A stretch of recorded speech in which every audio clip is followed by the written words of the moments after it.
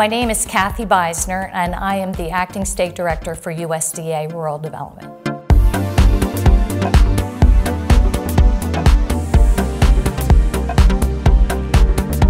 Our home repair program can help with sewer hookups. First, the homeowner should reside in the property. It should be their primary place of residence. And all of Queen Anne's County is eligible. Property should not be more than 1 acre.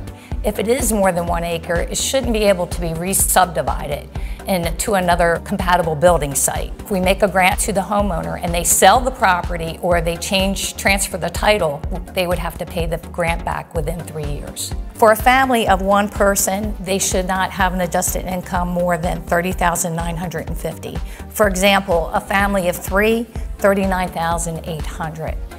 So the other key thing that we want to keep in mind is that we know a lot of the homes are located in the waterfront areas, and the home value of their property shouldn't exceed $414,000. The good news about the sewer project, as far as helping to pay for the connection fee, we have 3 options.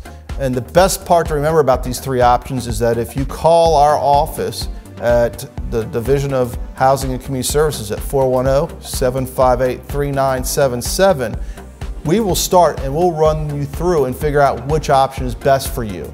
Those 3 options will start with rural development with a grant. If that's not a possibility, we'll try to offer you a no interest, no cost loan right from our office. And if that's not an option, the Southern Kent Island Sewer Group has another payment option there. For any questions about the ski project, please visit us at 9410 Romocoke Road, next to the United Communities Firehouse.